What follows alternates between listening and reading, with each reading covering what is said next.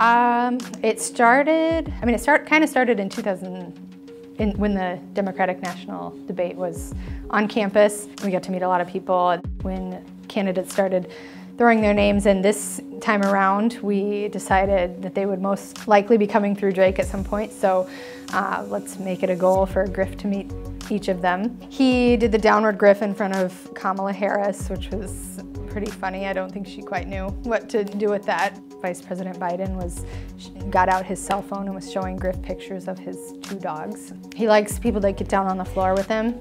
Michael Bennett laid on the floor with him. Griff reacted positively to that. It's really unique, and it's kind of like, it goes along with the rest of the whole caucus thing that, you know, you get to be up close and personal with them and actually get to interact with them. And so we want it to be one of those things that they know they have to do when they're in Iowa, when they're at Drake.